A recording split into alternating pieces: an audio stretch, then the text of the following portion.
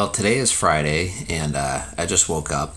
The next Manasota rehearsal is scheduled for this Sunday, and it's going to be me and my sister Chelsea and Kara and Satoshi and Nathaniel. However, today I just woke up to a blizzard warning, so hopefully this doesn't change my plans, but it may, so we never know. But it also may provide some pretty cool footage if there is a blizzard. And I don't really have very good boots. The boots I have are jungle boots, which are kind of made for hot weather, but if I have to, that's all I'm going to have. So anyway, I just thought I'd bring that up and share that little bit of info. I looked outside, there's nothing out there right now, so it hasn't even started snowing yet.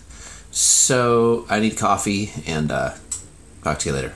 Last summer I recorded some songs all by myself, then started a Kickstarter campaign to release the songs on 180 gram vinyl. Much to my surprise, the Kickstarter campaign completed successfully. The album is being pressed and is set to be completed in April of 2016. Now is when the real challenge begins. How does a largely unknown artist sell 500 vinyl LPs in 2016? Good question. I'm a 40-year-old guy who's played in bands since I was 10. So the idea of putting together a band to play unrewarding shows at bars for no money to try to sell an album really didn't sound like fun, nor like a good idea.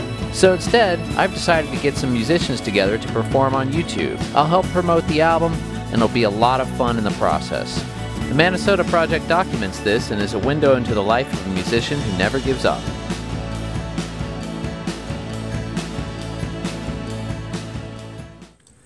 Well, it's Saturday, the day before the next Manasota rehearsal, and that's what it looks like outside.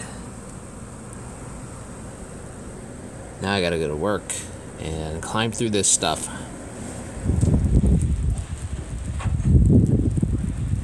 Yep, it definitely snowed a lot.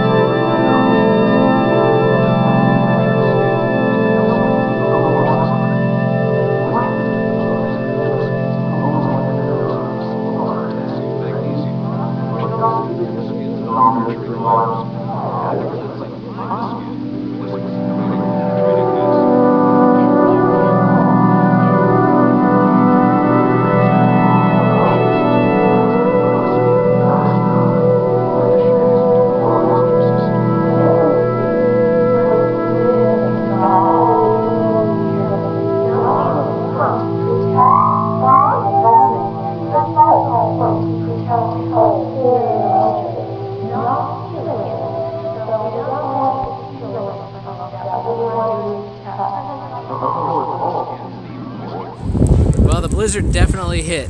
It's really coming down. I just got out of work early, so I'm gonna head home. I just want to get some of this on video before I go, because it's pretty cool.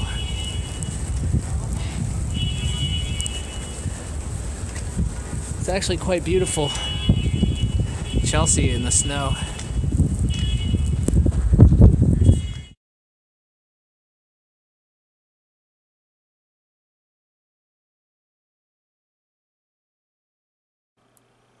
Okay, what I have in my lap right here is actually something I wanted to do for a little while on these videos, and I just kept forgetting. I don't know why it's taken me to the 5th one to do this, but what this is actually the test pressing for Manasota, the LP, and actually I got these a little while ago already, so I was just going to show you one of these and put one on my record player.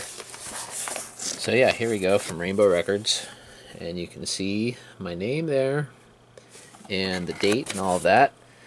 And it's really, I'm trying to hold the camera with one hand, so it's kind of difficult to do this. But even the test pressing is really thick, like 180 gram vinyl. It doesn't bend or anything, but it's really nice. It sounds really great. So Let me go ahead and put this on my turntable and let you guys see it. Ancient Glenburn turntable. I actually picked this up from a record store here in Park Slope called Fifth Avenue Records and Tapes. And when I got it, the stylus, or actually the whole cartridge, needed to be replaced. And what I did, and I regret not making a video of this because it was actually pretty cool, if I do say so. What I had to do is I actually basically modified the whole head here of the turntable to take a modern cartridge, because the cartridge on this thing was like impossible to find. And then I also created a counterbalance here out of a bolt and some washers, as you can see, because once I changed the cartridge, this new front cartridge was like way heavier than the one that used to be on there, and it just would have destroyed records if I tried to listen to it that way. So I had to figure out some way to balance that out.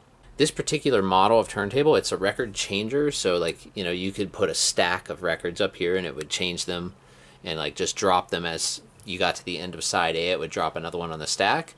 And so the weird thing that they did with these turntables, these were actually made by BSR, and the BSRs were like this as well, where they would actually make them play a tiny, tiny bit too fast if there's one record on them. And their thinking was, so by the time you had like 5 or 6 records piled on there, that the middle one would be playing the normal speed, and then the last one that was on there would be playing like slightly slow, because, you know, that was their way to get around like it slowing down every time another record would fall on the platter. They just decided to make it play like a tiny, tiny bit too fast. It's actually 3% too fast. I figured that out by using Audacity and, you know, like ripping some albums and then changing the percentage of the speed and comparing it to CD recordings and all of that. So it plays 3% too fast. So let's get back to the original point of this video, which was to play the Manasota test pressing. So let me put it on here. And I don't want to scratch the test pressing. Put this thing like that. And then you have to do this, and that actually starts a turntable. The automatic feature of it doesn't work perfect or at all. Actually, it just did. That's really weird. I've never seen it work before, but it went to the middle of the record. Let me see something. Maybe it'll work now.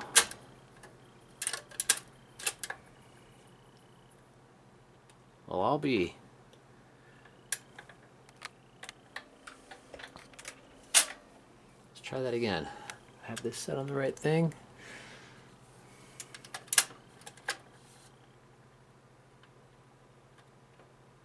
Yeah, see, now it's not. That's what it normally would do, but that was really strange. Anyway, I might have to pause this and get it to work, then come back. Okay, I'm back. So here we go. I got it working, but the automatic feature still doesn't work. But you can still hear it. So let me lower the needle. Oops. It's kind of hard to do with one hand on a camera and one hand on the turntable.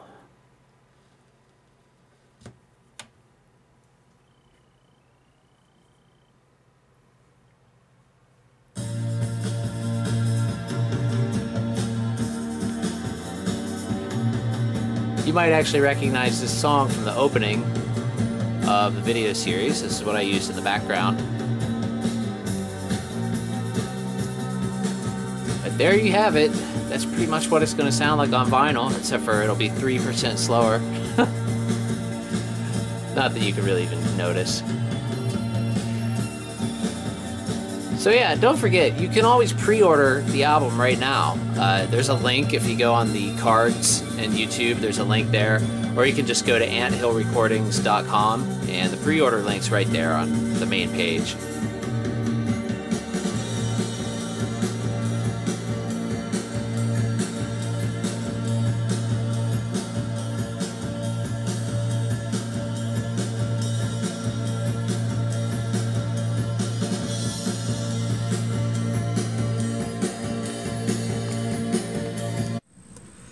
Alright, well, it's Sunday morning, and it looks like we did get quite a bit of snow, but I think all the trains are still running, are running again. So rehearsal tonight is actually on with me and my sister Chelsea and Kara and Satoshi and Nathaniel.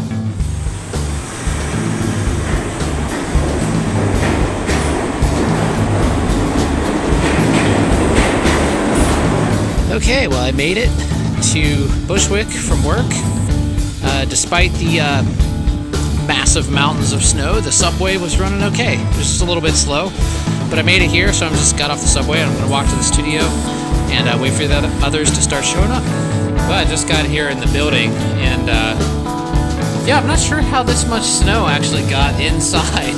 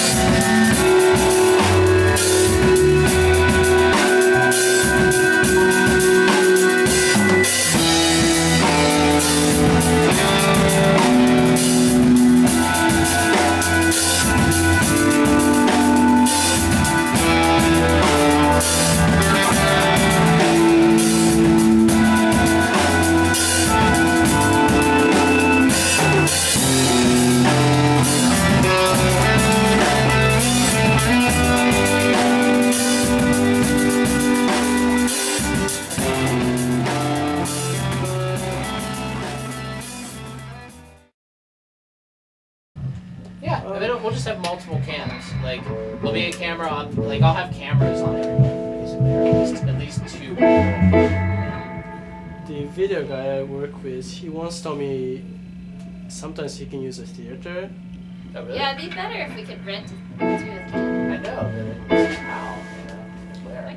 Well, I can ask if we could record after hours at City Winery. Oh, really?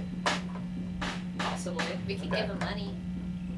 I'll ask. They might just Yeah, let us I'll do guy it. too. Yeah, Okay. a friend. That'd be awesome. I mean, that definitely would be cooler. You know, it'd definitely have like a lot more like. They're a little weird about their audio stuff, but if we bring our I'd bring all my own yeah, stuff. so they might just let us use it.